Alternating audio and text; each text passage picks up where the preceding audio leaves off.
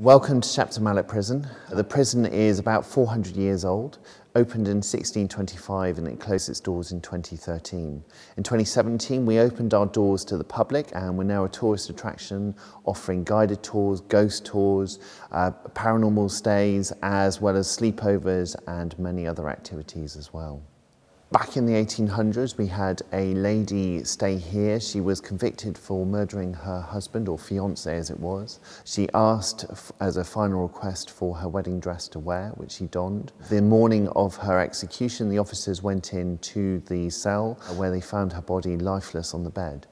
They tried to find out what had happened to her exactly, and there were no marks, no scars or anything at all. However, it is said that she died of a broken heart. Back in 1970s, there were reports of the prisoners complaining of how cold the wings were, so the prison officers started to refuse to actually work on the wings itself as well.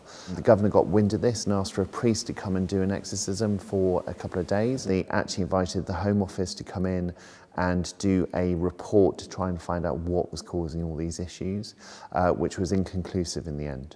To this day, there are still reports of a cool breath around the wing, as well as a sweet smell of perfume and also some odd noises from every now and then as well.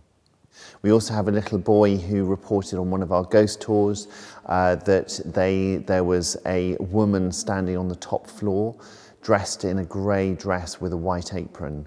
Now, we don't tell people as a general rule that that wing actually was part of the infirmary of its day, so a hospital of its day. So is it possible that that lady stood at the top of the floor was actually a nurse of its time? We also have reports when the kitchen was being refurbished back in 2011 of a gentleman fitting the floor. He said that he suddenly felt a bit of a chill in the air. He turned around and saw a gentleman walk straight through a wall, pass him and continue walking straight through another wall and disappearing.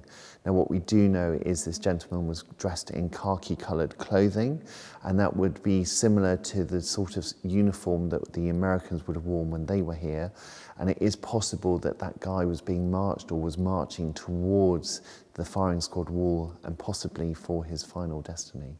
We offer different opportunities to visit the prison. One of those is actually our overnight stay, where you can come and stay in prison for 12 hours. You get a cell to yourself, or you can share if you're not brave enough. Cell number 8 is said to be one of the most haunted cells across the whole of the prison.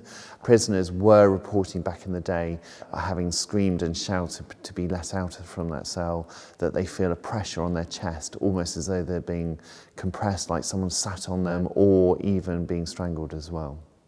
We very much look forward to welcoming you to Shepton Mallet Prison, where you can come on a guided tour, which is more heritage-led. You can come and join us on a ghost tour and you'll hear all of those stories that I've told and many more over the years that have happened. Additionally, you can come and join us for an overnight stay, and maybe you'll even get allocated cell number 8 as well. Finally, you can also do a self-guided tour, so wander around the prison at your leisure. After all, we are the most haunted prison in the world. Look forward to welcoming you soon.